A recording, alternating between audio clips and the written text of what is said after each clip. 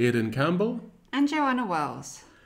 We're recording this podcast a day after the Australian federal government has announced a 50% subsidy for holiday flights to certain destinations throughout Australia. We want to look at that from a pricing perspective and ask, what should you be looking for, and will it actually boost travellers? Yeah, and also looking at it from, the pricing team's perspective, what prices, are they going to set for their retail price? Are they going to go higher than usual, or are they going to, because they know there's going to be a 50% discount, or are they going to keep within range? And what is their range when they normally did like dynamic pricing? So there's a lot of questions to be asked. I'll be honest, that was one of my first thoughts. If you're a pricing person at Qantas or Jetstar or Virgin, and you know that customers, if you charge $100 and then customers will get a 50%, I don't know exactly how it works, but you'll get a 50% discount from the government. Would you be tempted to slightly push up your prices, move from $100 up to $120? So that's something we'll see. I don't know the answer in that. Maybe they will, maybe they won't. I think this all comes back down to, price positioning. If you think about, how you set prices, just because you can set prices higher, does that mean you should? How does that affect the brand? How does it affect the reputation of the business? These are all very serious considerations, as well as, the amount of attention that will be on the newly released prices. Both from, regulators, consumers, everybody's watching, everybody's very interested. Obviously, going away now, especially at Easter time, is on people's minds. People are weighing up whether they should or not. In fact, I imagine Qantas, Virgin are very interested to get that kind of feedback, market feedback, intel about what customers are going to do. Are they not just going to be willing to pay more or less? Are they actually willing to go on holiday at all, knowing that, borders could close, announcements could be made about COVID, lockdowns can happen instantaneously, and people will be stranded. So this is on everybody's mind. Now, how does this affect pricing? Yeah, I think looking back to that first question, how do you even set prices? I think we've discussed on this show numerous times how the travel industry was probably leading the way with revenue management tools, computer programs. But let's be honest, the history of a year ago it's not really relevant anymore. Does it?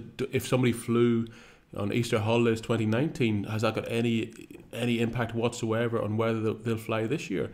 The answer is probably not. So how would you even start setting prices? Let's be honest, all airlines at the moment have excess capacity. It's not as if there aren't flights available if internally if you wanted them. So that's not the problem affecting the airlines. So how would you set those prices? I'll be honest, I don't really know. What is the methodology they're using in the airlines? It'd be interesting to hear from some of those people. And also, is it based on historical metrics, or is it just based on more of a value-based approach based on today? Well, we are certainly in unprecedented times. There are no benchmarks. The past data, as Aidan was saying, is not very relevant to today. So, what were they doing before? They were using algorithmic pricing to set their prices. They were using advanced AI and pricing software. Now, are they using that now? No. Looking at a very recent example from United Airlines in America, they actually had to shut down their pricing software because due to the crisis, the algorithm was massively reducing the rates of the fares down to almost rock bottom prices. Based on the market conditions, the availability, supply and demand. It just didn't make sense. So what they had to do is they had to step in very quickly and just shut it down. Now, their pricing team are stepping up to the fore and are leading the price setting process yet again.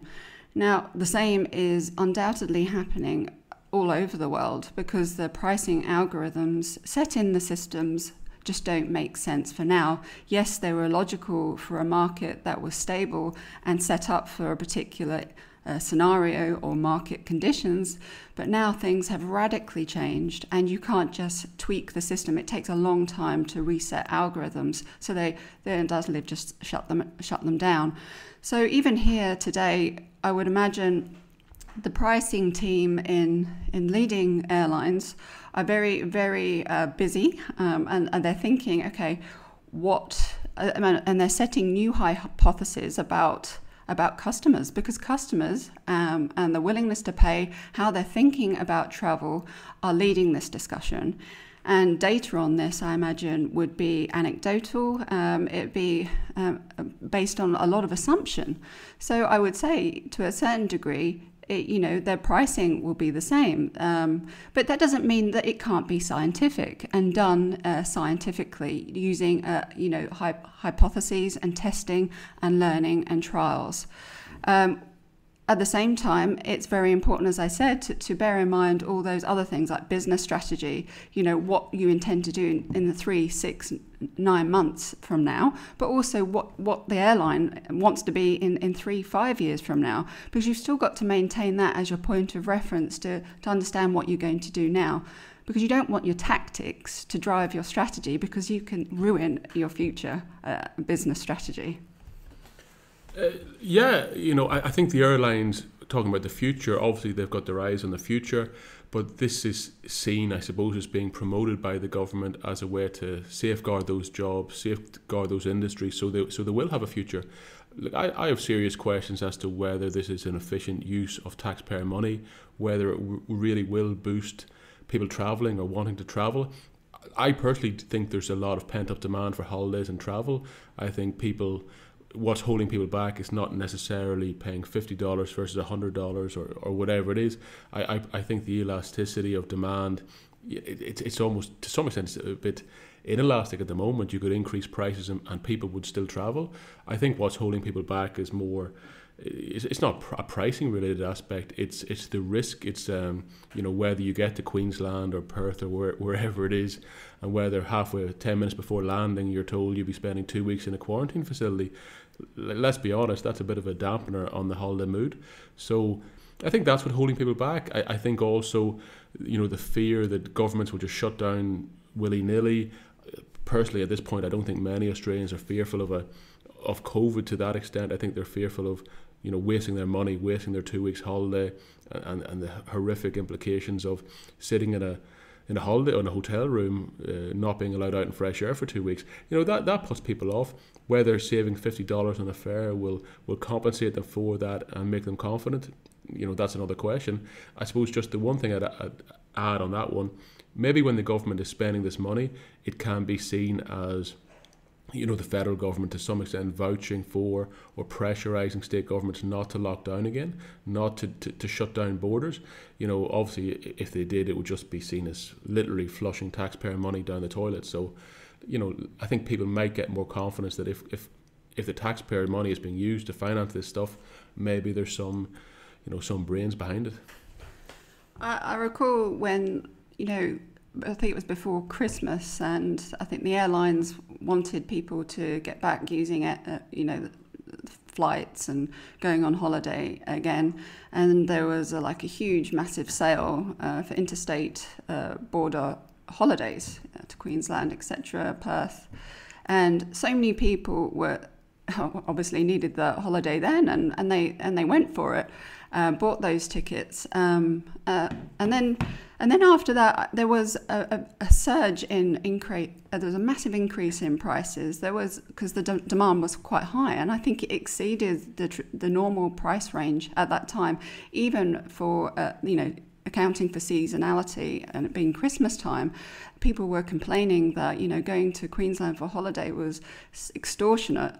So after an initial huge sale, there was a massive increase that exceeded the range. So that was interesting. And I do wonder, even though that wasn't a government-sponsored thing, whether that trend will happen again, or what the airline industry learnt from that. Or even, as Aidan was saying, because they learned after that, after they did that, there were lockdowns, especially in Melbourne. People had to drive back in their cars over Christmas and stay on the highway some people had to stay on it for days to get back in. Now, will the airlines now provide some risk mitigation here? Will there be extra flights in case? Will there be more sort of logistics in place for people to get back home? Or will, the flight schedule just be the same? Are they going to be running the flights, pretty bare because they want to ensure that the costs are down and the running costs are down, or are they going to be bumping up that supply just to be sure? And if they did that, then that would make any price increase quite justifiable. But it'll be interesting to know kind of what the plan is. Yeah, I think, personally, my view is over the last 12 months, is there a plan? Yeah, probably not. You could even look at a scenario. I don't think any betting person would guarantee that borders will not close at the drop of a hat at any point over the next couple of weeks. What happens to the airlines if they've collected funds for flights that then all have to be cancelled? Will that be covered by insurance? Will these airlines have the money to refund these customers? Let's be honest, there's a very high chance of that happening, given slow rollout of vaccines, etc., slower in Australia than was even forecast. So generally when people want a holiday, they want a vacation to relax, to unwind, to get away from things. Is that the product or service you would be purchasing when you buy the holiday? When you book that week up in Cairns or Port Douglas or wherever you want to go. I think it's a bit like the one we covered on the cruise ship stuff we covered in a previous episode. And with that, we did say that maybe it's a bit of hope over experience. People are purchasing hope. They're booking a holiday for the future that gives them hope that this stuff is over, that there is something to look forward to. So maybe that's part of it. Maybe it's a national positivity week, etc. And, I think that gives people, a real positive view of the future and something to look forward to. So I hope that's accurate. I know a lot of other people, you have to wear masks, etc., on the flights and in airlines. Is that the holiday mood? Is that something people really want to do? And to be honest, I would expect that will dampen the spirit also. At the end of the day, when you walk through a shopping centre, people can wear masks in Sydney if they want to. 99% of people choose not to. So clearly people vote with their feet and people don't want to wear these things. So that is going to be a question, especially in the longer flights up to Cairns, etc., or Perth. So it's all to be seen. I suppose what they found in America recently is that the people that were going to go on holiday or use aeroplanes had a very specific reason, and they were going to fly it regardless of the price. So offering discount or heavy discounts didn't really matter, and that the rest of the population weren't going to go anyway because of the COVID restrictions. So maybe that logic still applies now, and using sort of a mass discount subsidization to drive demand looks unlikely to work, because we're still coming out of a very serious crisis, and a lot of people are still very cautious and have safety and health in mind. But saying that, is it right to then, if you know this, that there's going to, this comes down to segmentation, there's going to be a segment that are going to fly anyway, and that they're willing to pay the price to do so for whatever reason it is. Should they be paying an excessive markup on the traditional flight price for doing so? Because that will impact reputation and business strategy. People remember that sort of thing. And, yes, they'll pay for that right now, but, as soon as things get more stable, they'll be looking for alternatives and thinking about, businesses that treated them well when things were tough. Yeah, I think a lot of people at the moment are very, feel for the airlines. They feel for the people, the staff, the pilots, the air cabin crew, the ground handlers. People feel for them. They feel for the people in holiday resorts. They want to support them in this country. There's that attitude, but at the same time, there's still a big lack of trust with the state governments. There's a lack of trust that, you know, the holiday you book will be available, and, you know, is it worse not to have booked a holiday or to have a holiday snatched away from you at the last moment?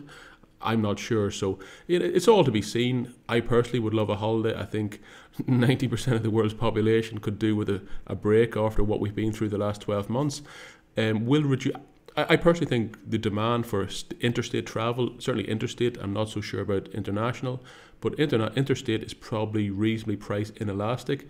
I think a certain percentage of people will not travel currently given fears of COVID, but another percentage of people will, you know, they couldn't care less and they just want to get back to the old ways. So I don't think dropping price by $50 or $100 is really going to influence that. But again, I've been wrong in the past, so let's see. Yeah, look, I tend to agree. There's a lot of reasons why it's not a particularly good idea from a pricing strategy perspective, but, you know, it seems that they're using the age-old, you know, economics 101 theory. This is the government to drive demand, and they're not thinking about pricing as pricing managers do, by segmentation and value drivers, and that really, you know, segment of one, and they're thinking about it holistically. Look, hopefully it'll work, you know. Best of luck. But anyway. Just a final point, there also is a question of equity in this, really, whereby the people who have lost out most from the COVID lockdowns restrictions have been young people, people in more, probably less secure employment. They're probably not in a position to really go off and enjoy themselves a week's holiday somewhere interstate. So, you know, to some extent what we're doing is we're using government taxpayers' money to basically subsidise potentially people who can already afford to book the trip and would have booked the trip anyway. So, like, is it a bit of a pork barrel thing to subsidise people who don't need that subsidy? I would argue yes, but, you know, I've got my own political views, and to some extent government nearly always finds new ways to waste money, so not really surprised. Yeah, on that bombshell, I think we'll leave it there. Yeah, thanks a lot.